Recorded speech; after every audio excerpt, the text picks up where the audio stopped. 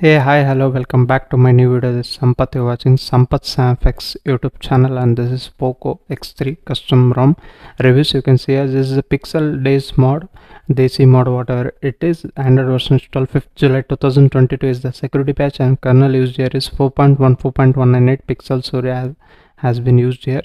You can see no lot more information has been given here, and I have been running the CPU throttling test from last 5 minutes and 1 seconds and 1 milliseconds. You can see here the maximum is 163 and average is 154 and minimum is 132 million GAPS, and there is a throttling going on here and there. You can see the peaks in the graph here. It's throttled to 94% of its max performance, which is okay in my opinion. And starting with benchmark results, the enter to benchmark results you get here massive 3,67,140, and temperature rise was just 1.3 degrees Celsius, and battery drop during this testing was 2%, which is cool enough, and scores are also very good. Coming to Geekbench scores here, you can see the app loading time also meanwhile, and the scores are 532 single score and multi score is 1739, and the Linux 4.1.4.198 Pixel Surya kernel has been used. This are the benchmark results. And camera application, I have personally installed this Arano build Gcam. If you want, you can use any other Gcam ports. Here wide angle, everything is working fine, no problem. Regarding that portrait mode, everything is working fine, even the whatever it is in the night set astrophotography mode, it's available. If you want, you can use any other Gcam port, like many are available for Poco X3/NFC. This is applicable for both the devices. I always use the global firmware, even it is an Indian unit or even it is a NFC variant, I will flash the global firmware. It never faced me, or whatever it is, I have never faced any problems while flashing that firmware. I hence recommend this particular firmware only. You guys also follow the same. And dialer, you get this kind of basic dialer here, even it's not a Google app also. You will get some of the haptic feedback here, and direct video call feature is available. Call recording feature is also available. It announces the other person that you are recording the call. That's how it is. Now I have here like 100 Mbps GeoGiga fiber connection. It's pulling up to 90 to 95 Mbps.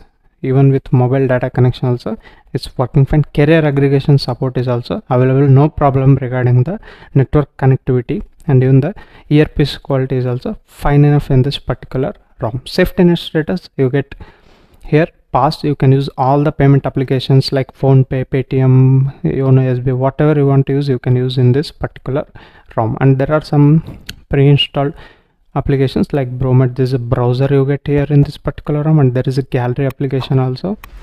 Let me show you the DRM info. You will get level 1 certification. You can watch all the OTT application in HD resolution, I mean the high definition. That's possible in this particular ROM. You can see here, very simple. If you want, you can use some of the apps as a default apps if you want to change the default apps from here. And this is a quick settings panel. It's very quick and very responsive in my opinion. That's how it is, and it's lighter than Pixel Experience ROM. Yes, you heard the right thing. And these are the power options. And moving into settings, actual settings, you get these kind of settings here. No more customization, just simple ROM. Battery settings, you get battery saver also. Extreme battery saver is also available, and you can reduce the refresh rate to 6 years, and when it is turned off you can remove after 90%. Those things are available. Optimization profiles for particular app you can choose from here. Battery life, regarding the battery life, it's very good. You can see here, I again charge it. Charging speeds are also very good, even the 33-watt charging. Let me show you meanwhile. You can see here it is showing charging rapidly, hence you can use the 33-watt charger as a your main charger. If you want very good battery life, then you can try the 10-watt charger also. It depends upon you.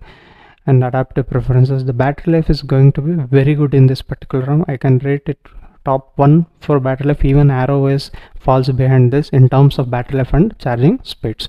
Sounds and vibration, you get all the basic settings here. Mi sound enhancer is available, headphone type and preset, even the hi-fi audio system is also available, and smart sync from MIUI is also implemented here. Clear speaker option is available. Some of the basic settings you can enable or disable from here. Media player is given, vibration and haptic feedback is available. You can customize them with the patterns. These are the basic sound settings. Coming into display, here also plenty of options are available. Automatic brightness sensor is also working fine. I'll disable that. And lock screen, You get plenty of customization here. Ambient display is also working fine. I recommend to disable that. For notifications you can enable that. It depends upon your usage. Dark theme, it's there, but it's not in pitch black condition. Icon manager is there. Night light, live display and colors options are also given. I kept to saturated to look a little bit vibrant in my video, but you can keep whatever you need as it is. And minimum maximum refresh rate is given. Refresh rate per app also you can choose. And the additional display feature, don't enable this if you want to play the high-end games, graphics related games. It will drain the battery. It not even drain, it will heat it. Don't enable this option, just disable this additional display features. Keep in mind. Wallpapers and style, you get all the basic pixel launchers here. This is a PixelOS and DesMOD mod. They said what mod is available, I really don't know. If you know that, comment down in the comment section, guys. And if you're first time to this channel, hit that subscribe button down below and also allow the bell notification pressing the bell icon. If you like the video, give it a like, guys. And moving further, you get location settings. Everything is working fine. Google Maps are also working fine. Privacy settings, all Android 12 features are available. And coming to security, you can see here you get face unlock and fingerprint unlock. Let me show you the face unlock here. It's very quick, and you get some noise here, sound for that particular face unlock, and even the fingerprint unlock. Let me show you. As you can see, that wobbling effect also you can see on the screen.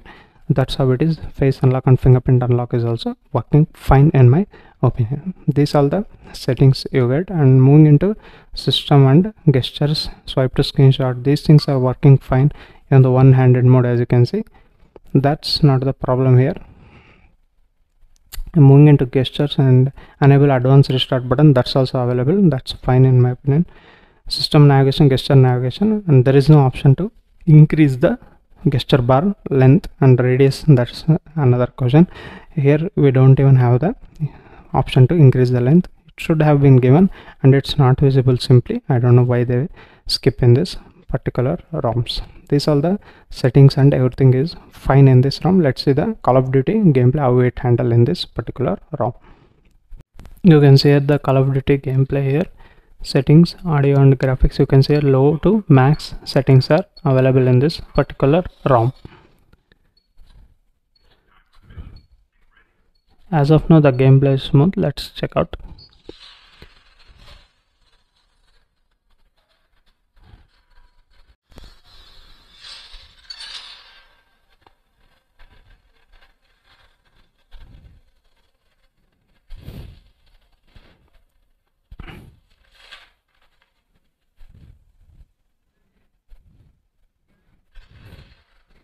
Many people watch my videos, but only 10% of them will subscribe to my channel. Hit that subscribe button, guys, and support me.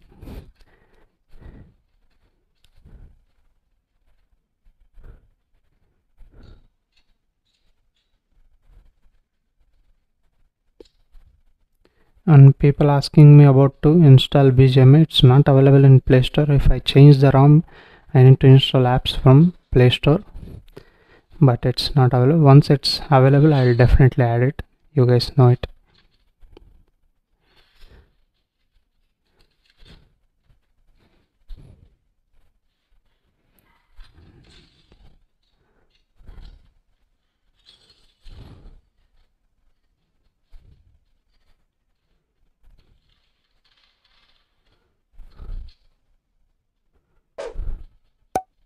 This is maybe new mode.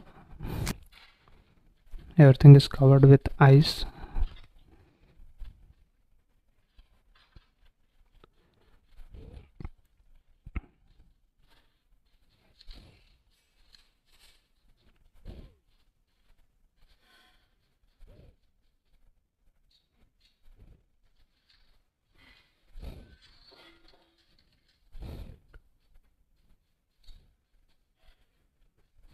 No enemies around me, at least right now. If it was,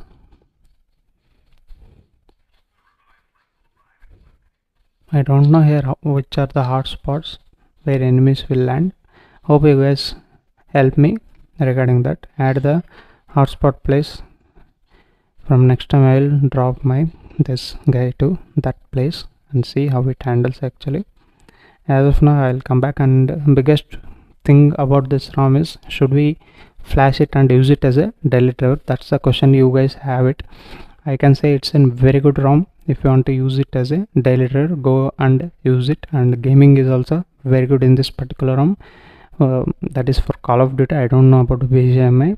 It might be good. The benchmark results are also good. CPU throttling you have seen, and real-time usage is also very good. App opening times are also very good, and RAM management is also fine enough. You can definitely try it out as a daily driver. Just I missed that pill length and pill visibility. Apart from that, and the dark theme, that is very important for me. The pitch black condition, that's also missing here. Apart from those two simple things, you can definitely try it out as a daily driver. We'll meet you with another interesting video. Until that, keep smiling. Bye bye for now.